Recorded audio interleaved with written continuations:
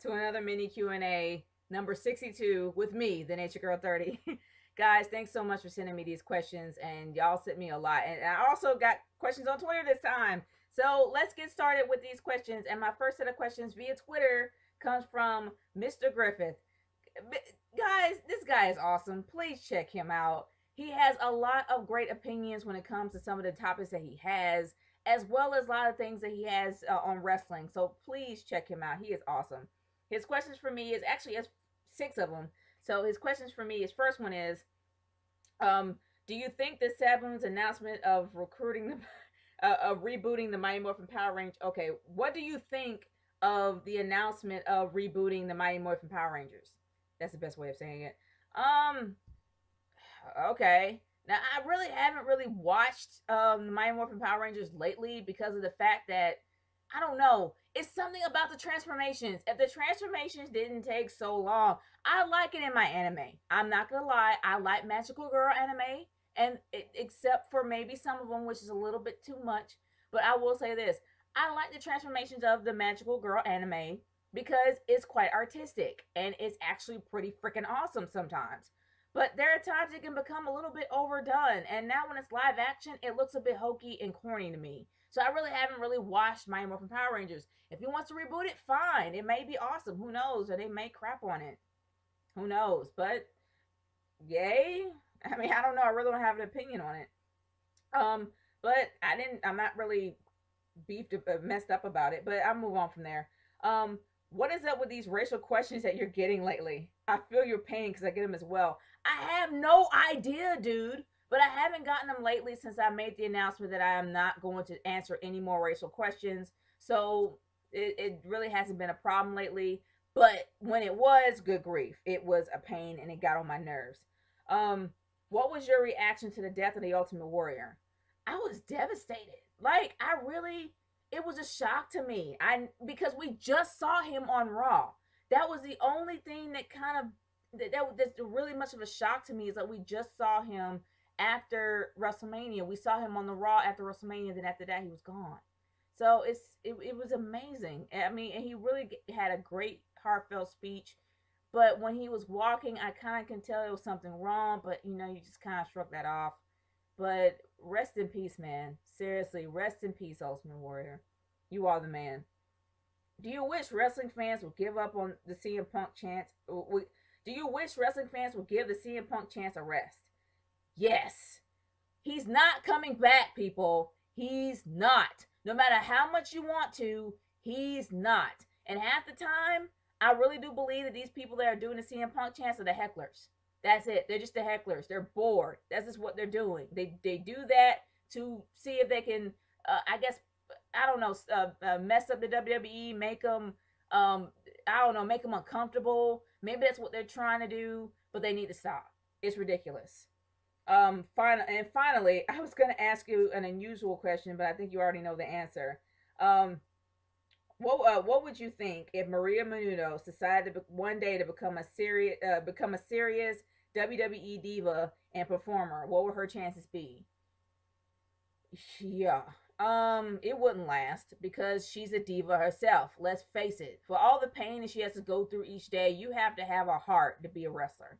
Like you just can't up all night. You just can't overnight decide to be a wrestler. You gotta know what's in stake. You gotta feel the pain of a wrestler. She's gonna feel the pain for a week and be like, no, I'm not doing it. She's been in the ring a few times, and that's probably why she's not gonna do it because she knows how much it hurts. They will body slam you, and that mat is thin. I doubt she will do it. Because she's that much of a diva. She has to look good, in my opinion. That's just my opinion, people. But Mr. Griffin, you are awesome. Thank you so much for sending me questions, dude. And for anybody that really do want to send me questions via Twitter, the address that you can actually send it to is going to be on the end credits. So and also on my outro, I'll give you a little hint of that. But let's move on to my questions that I have via YouTube. My first set of questions comes from Final Limits. If there were any WrestleMania matches that you would change the result from, what would it be?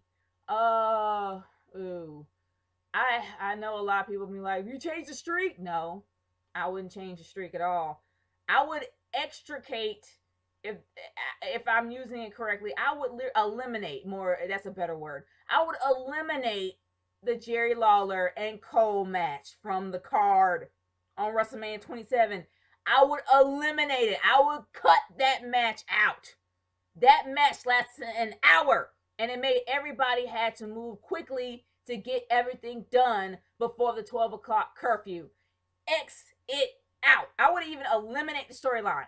That's just me. I would get rid of the storyline. If Jerry Lawler wants to have his moment in the sun, he should have had it when he was an active wrestler.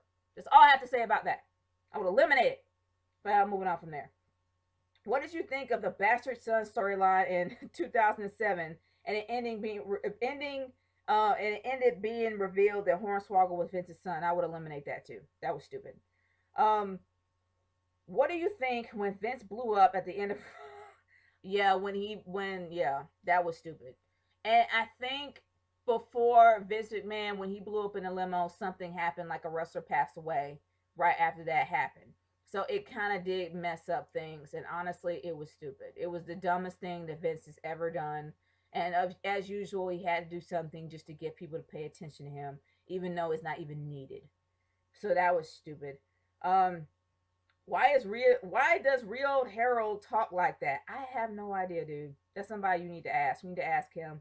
But he will probably answer the question for you. I wouldn't be surprised if he's watching this.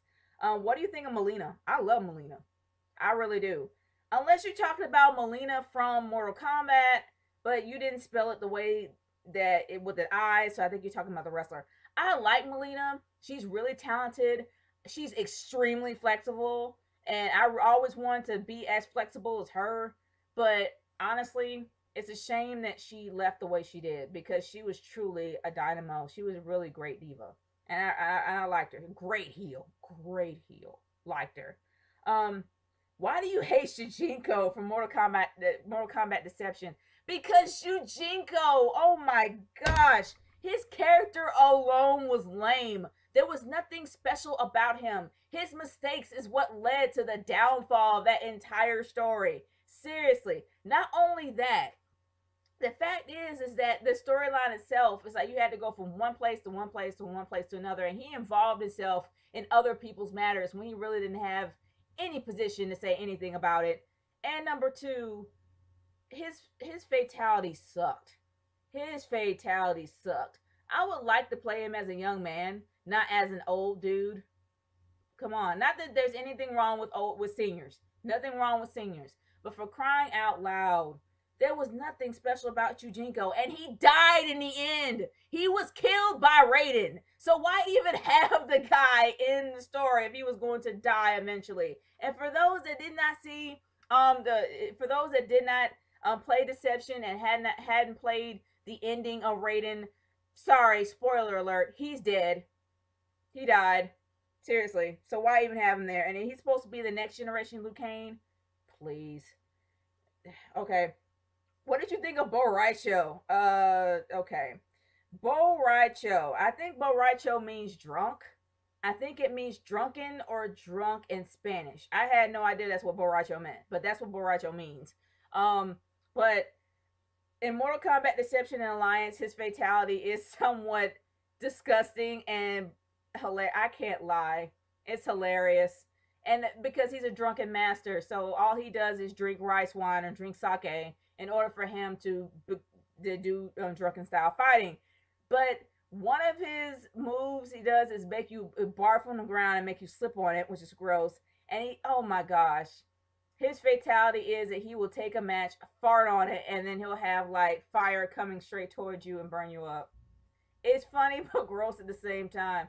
I like Bo Raicho because Bo Raicho's freaking hardcore if you know his combos. Seriously. But the fact that he farts at every step is just,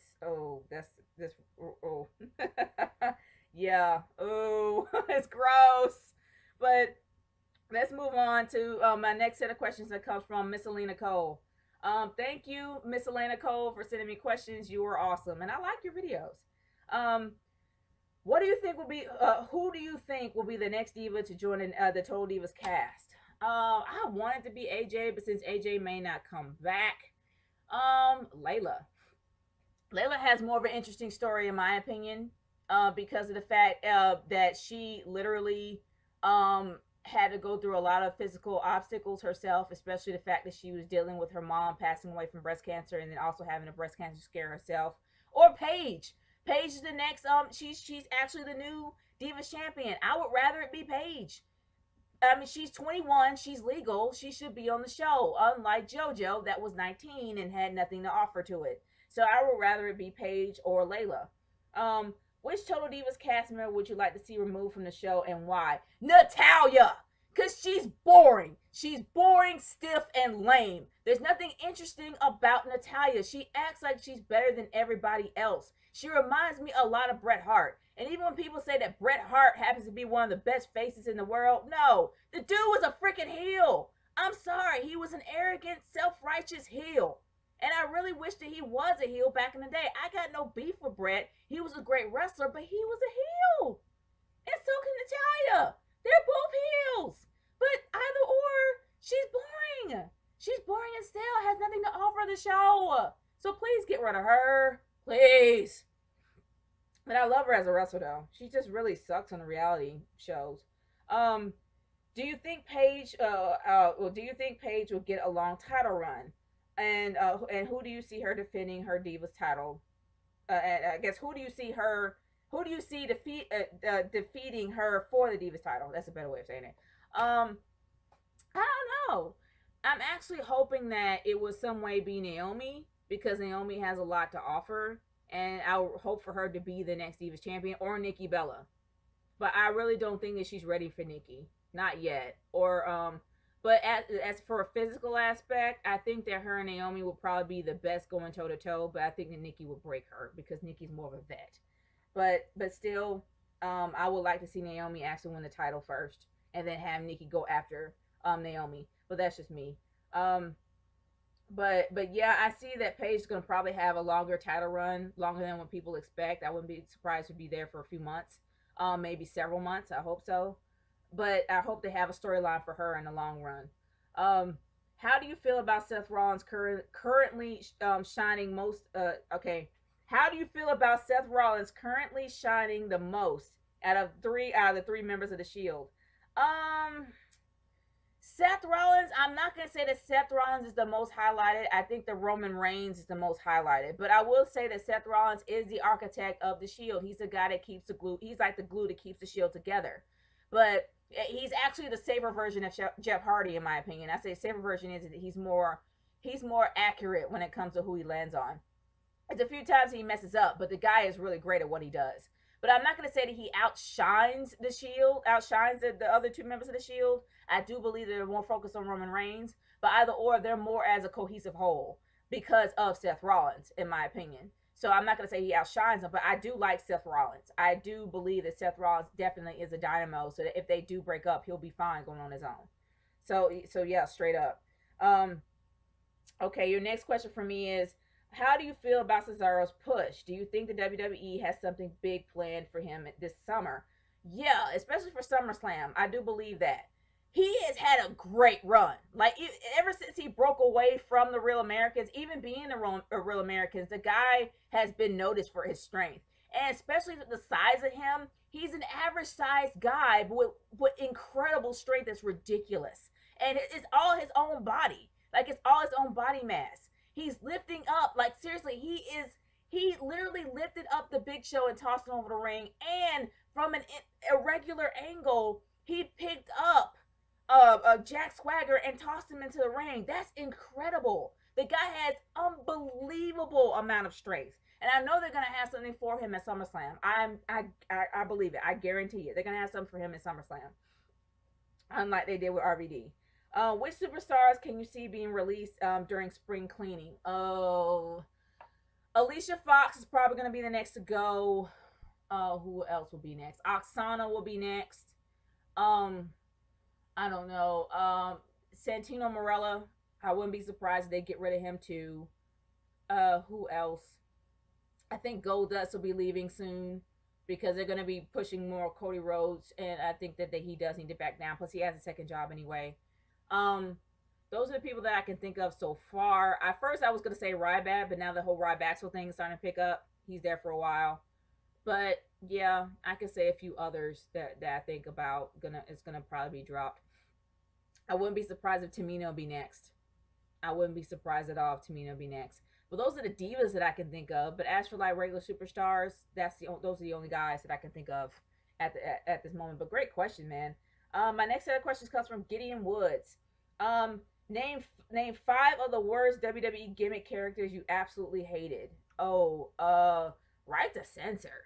Right to censor started to become downright annoying. Like as time went on, they wouldn't go away. Good grief, they wouldn't go away. But I will say that it was right to censor.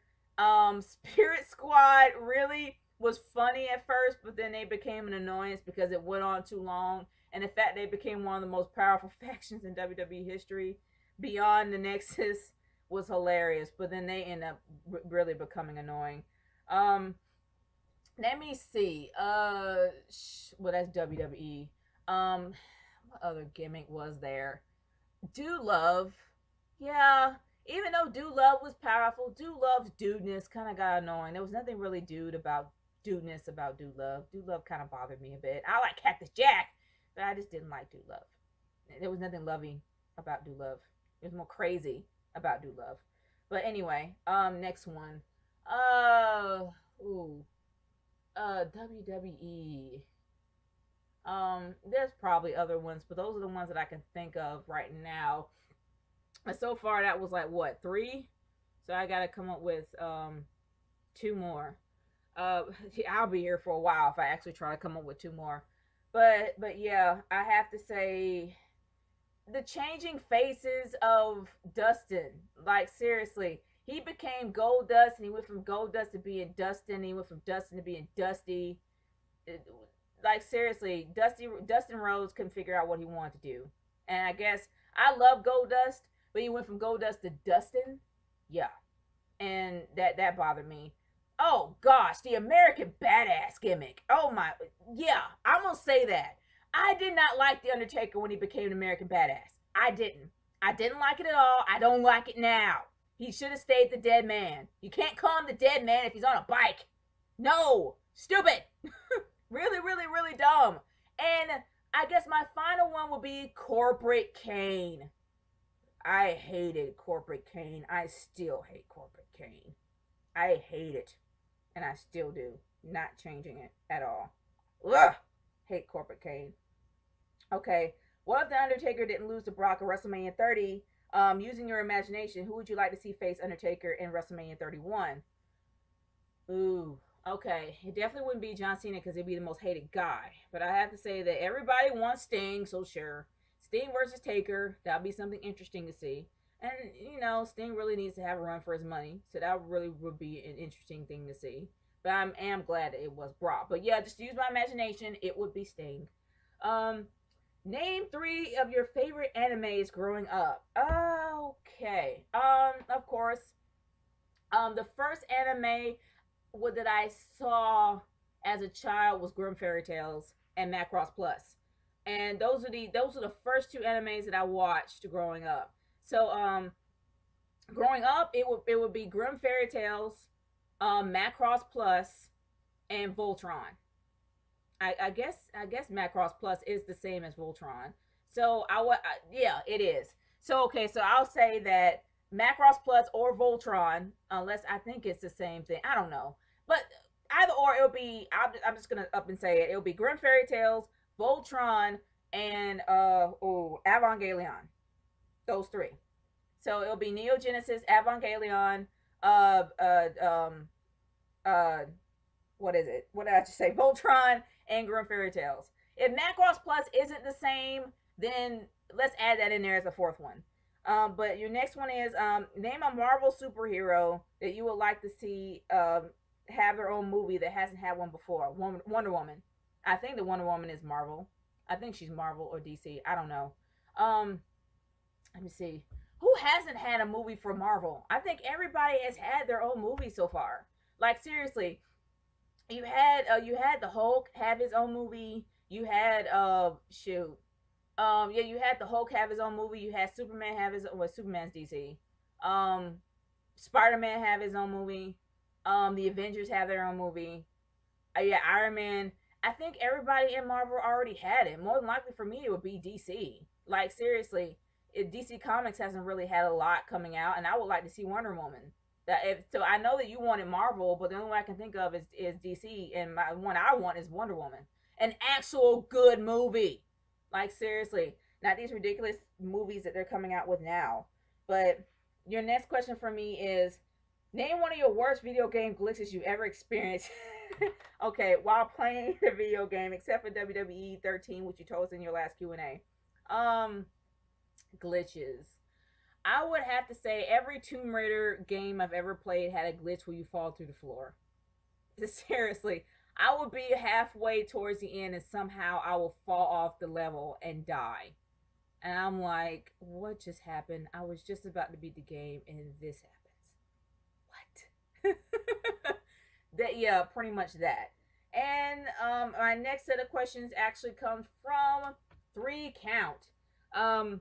Why did Beyonce's sister Solange attack JC in the elevator? I have no idea. I never heard of that story, but that's something I'm gonna look up.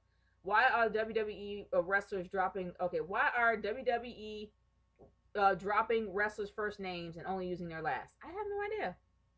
I really don't know, but I still call him Big E Langston. He's still Big E Langston to me, not Big E.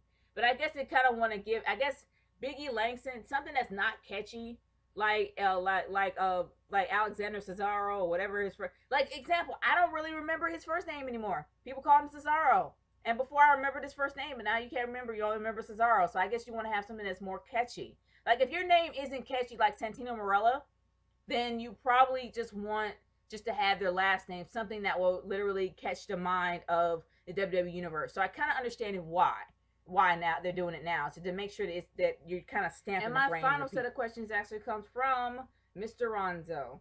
What is the worst pain that you've ever felt in your life? Honestly, these, not really so much my hands, but all over my body. My dog got caught in a swamp and's been out there for 10 days. Unfortunately, I still haven't gotten him out.